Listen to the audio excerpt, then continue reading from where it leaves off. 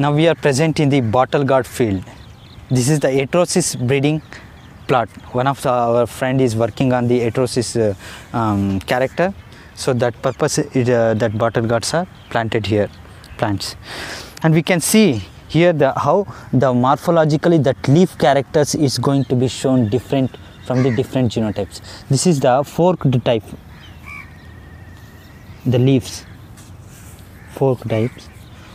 And we can also see this plants, how it was having the heart shaped leaves. This is the main character of the, with respect to the leaf, going to be differentiate the genotypes. And we can see here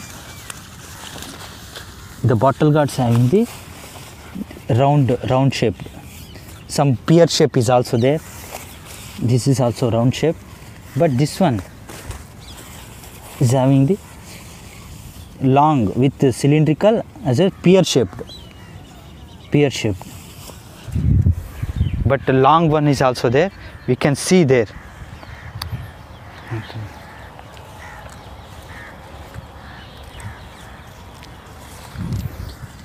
This is the cylindrical with long types.